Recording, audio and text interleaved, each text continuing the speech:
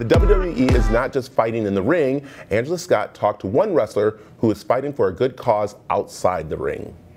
So during these uncharted times, we're all trying to do our part, if not only for ourselves, but definitely for others, especially those with underlying health conditions. Joining us today is Roman Reigns, a WWE Superstar and leukemia survivor himself, as well as Dr. Luis DeJaneiro, PhD, President, CEO of LLS. Good morning to both of you.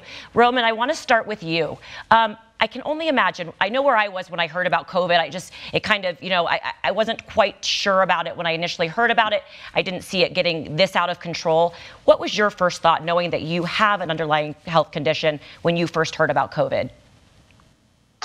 I was nervous, I take, it very seriously, keeping my immune system at its strongest point, being that I am a leukemia patient. This is something that I'll have to continue to fight throughout the entirety of my life. And I just don't want to put myself at risk to not only, be subject to COVID-19, but to put my body in a situation where I can relapse and, have my blood affected by leukemia again. So I take it very seriously. But yeah, I think the initial scare and just the outburst of how quickly COVID-19 was spreading really just made me take this thing as serious as possible, not only just for myself, but for my family, for my neighbors and my community alike. That's right. And just me speaking with you, it tells me again, it's a huge responsibility for all of us to do our part to keep others safe as well. What are you doing specifically for yourself and your family to stay extra safe? Well, we've definitely taken the lockdown and quarantine very seriously. We have been practicing social distancing from others, obviously within my household. We have just maintained and stayed to ourselves. We do not leave unless it's, essential for the household, as far as food and things like that.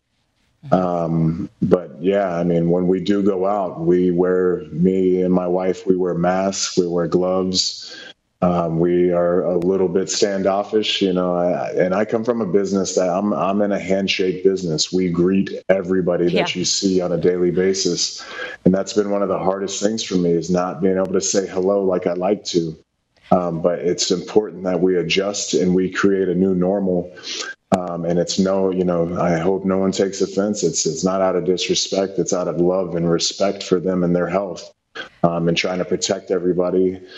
Because like you've been hearing and everyone's been saying, we're in this together and we really need to act like it. Dr. DeJaneiro, what do blood cancer patients need the most right now? How can we help?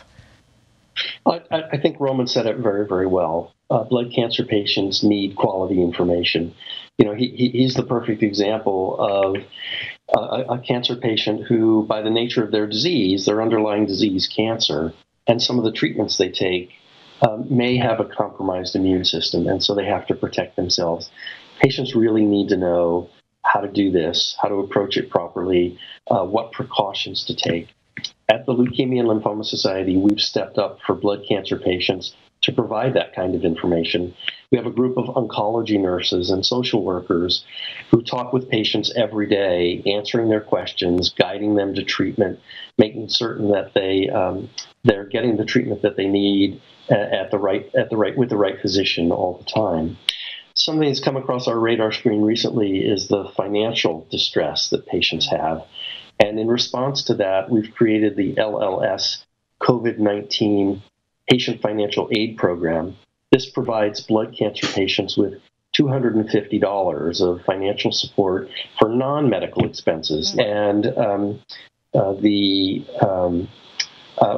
since April, we've distributed $4 million to 15,000 patients all across the United States. Wow! Thank you so much. Thank you so much for what you're doing for everyone, and thanks for helping educate us on how to stay safe. You're welcome. My pleasure. Thank you.